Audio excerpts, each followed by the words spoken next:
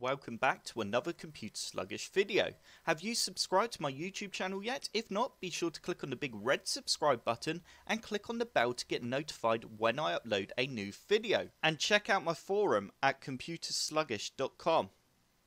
In today's video, I will be showing you how to make your taskbar completely transparent in Windows 10. To start off with, first you need to click on the link that's in the description below and you will end up on a page that looks like this.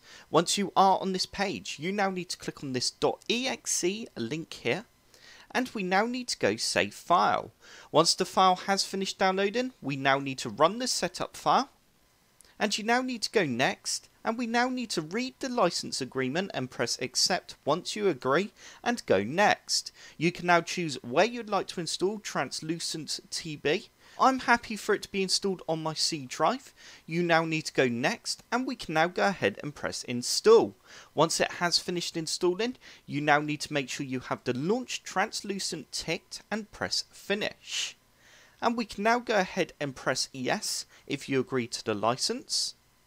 And straight away, as you can see, my taskbar is now transparent. You can see my wallpaper through the taskbar, and I actually really love the look of this, as it makes all the icons like the start menu button and other icons just look like they're kind of floating on your wallpaper.